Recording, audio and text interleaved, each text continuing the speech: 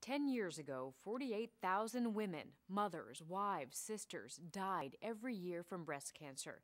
Today, that number has dropped to 40,000, but still it's too high. That's why many women who are at high risk of getting breast cancer choose genetic testing. They want to know if they have the gene so they can be proactive about reducing their risk of getting the disease. More from Mayo Clinic. I enjoy competition.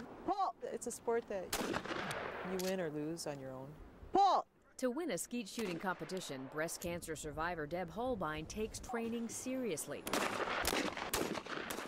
That's also how she approaches breast cancer. It's my battle, and no one else can fight it for me. Deb's mom and aunt had breast cancer too. That meant Deb could be a carrier of one of two breast cancer genes, BRCA1 or BRCA2. So Deb chose genetic testing because she thought that information was the ammunition she'd need to reduce her risk of getting breast cancer.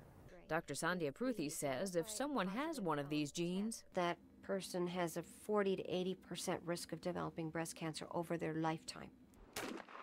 So what should you do if you get the test and it's positive? Here are your options. Take medications such as tamoxifen that reduce your risk. Have surgery to remove your breasts. Have surgery to remove your ovaries. Participate in a clinical trial or close surveillance.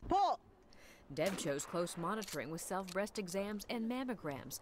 This allowed her to take aim at her cancer while it was still curable. I'm also on top of it. And Deb will continue to be on top of it as she uses the information genetic testing gave her to try to hone in on my skills and to get the best shot at it. And I think it's working.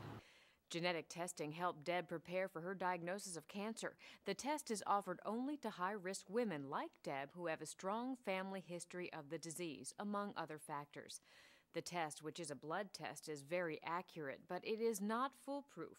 If you have a negative result, meaning no gene was detected, there's a 15% chance you may have another genetic mutation that the test missed. So it's important to talk to a genetic counselor about the test and options for prevention that are right for you. For Medical Edge, I'm Vivian Williams.